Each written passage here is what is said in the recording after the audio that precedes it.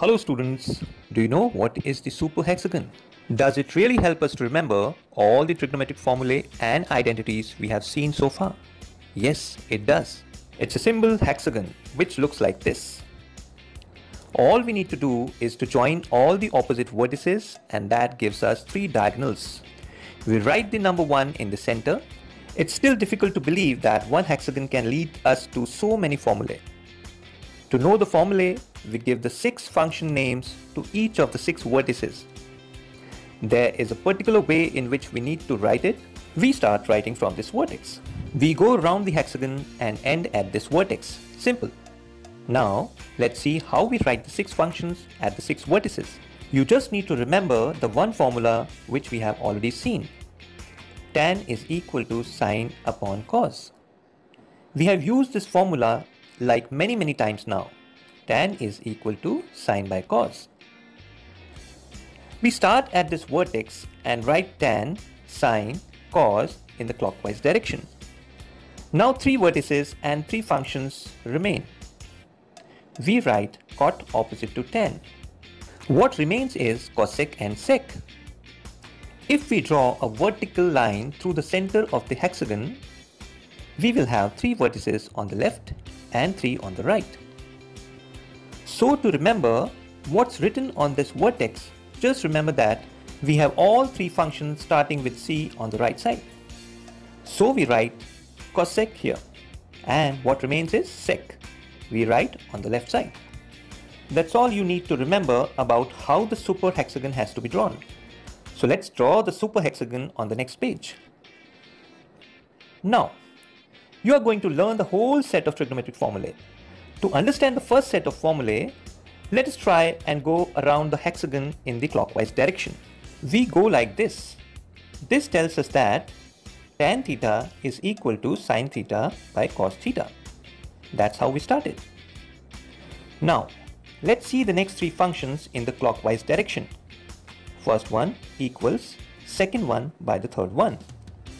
So these 3 functions tell us sine theta is equal to cos theta by cot theta. Take the next 3 functions clockwise. First equals second by the third. Hence, cos theta equals cot theta by cosec theta. And if we take the next 3 functions, we can say cot theta equals cosec theta by sec theta. We can get the 2 more formulae if we go the similar way. Cosec theta is equal to sec theta by tan theta and sec theta is equal to tan theta by sine theta. Isn't that simple? One hexagon and 6 formulae without any effort. Great! What if you forget if you had to go clockwise and you go anti-clockwise instead? Let's say you started like this in the anti-clockwise direction. Don't worry, the pattern still remains the same. First equals second by third, that is tan theta equals sec theta by cosec theta. If we take these 3, then sine theta equals tan theta by sec theta. And if we take these 3, then cos theta equals sine theta by tan theta. And the list goes on, whether you go clockwise or anti-clockwise. First will always equal second by third. You can easily get 3 more formulae here. One simple hexagon and 12 formulae. Is that all? No, there's more to learn. We draw a superhexagon with 1 at the center. In the previous set of formulae, we did not use the 1 which was written at the center. Let's see why it is placed like this. If we multiply the function at the opposite vertices, we get a 1. Like sine theta multiplied by cosec theta equals 1. Cos theta multiplied by sec theta equals 1. Tan theta multiplied by cot theta equals 1. So, if the function at the diagonally opposite vertices are multiplied, we get a 1. Great! There is more to learn. Let's draw a superhexagon once again. Focus on the functions at the diagonally opposite vertices. Sine and cosec, cos and sec, cot and tan. They are reciprocals of each other. Look at this arrow for instance. This arrow tells us that sin theta equals 1 by cos sec theta. And this arrow tells us that cos theta equals 1 by sec theta. And this arrow tells us that cot theta equals 1 by tan theta. If the arrow is drawn like this, we can even say cos sec theta equals 1 by sin theta. So remember, functions at diagonally opposite vertices are reciprocals of each other. It doesn't end here. Let's draw the superhexagon once again in the same pattern.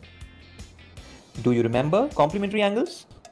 Two angles are complementary if their sum equals 90 degrees, and trigonometric functions had a special relation with complementary angles. In this arrow, what does it tell us about sine and cos? It tells us that sine of theta equals cos of 90 degrees minus theta. Similarly, this arrow tells us that tan of theta equals cot of 90 degrees minus theta. And this arrow tells us sec of theta equals cosec of 90 degrees minus theta. And if the arrow is drawn this way, it will tell us that cos of theta equals sine of 90 degrees minus theta. So, a horizontal arrow tells us that the one function of an angle is equal to the other function of its complementary angles. I request you to be patient. I have lots more to share. Let's draw a superhexagon once again. Look at the figure. There are 6 triangles formed inside. Focus on 3. This one, and this one. So here we go clockwise within each of the triangles, starting with top left position like this: sine, cos and 1. This gives us very important identity. This square plus this square equals this square. That means sine square theta plus cos square theta equal to 1. Now go clockwise in this triangle. This square plus this square equals this square. That means 1 plus cot square theta equal to cosec square theta. If we go clockwise in this triangle, we get tan square theta plus 1 equal to sec square theta. Amazing, isn't it? Now you know why we call it superhexagon. One hexagon has helped us with so many formulae in trigonometry. Hang on, you have to practice this procedure well, because there are a few things that you have to remember here too. First is position of the functions, direction of the arrows, and so on. Remember, memorizing formulae can never be the solution. Make sure you apply all these formulae in your regular sums practice. That's all for now. Bye-bye.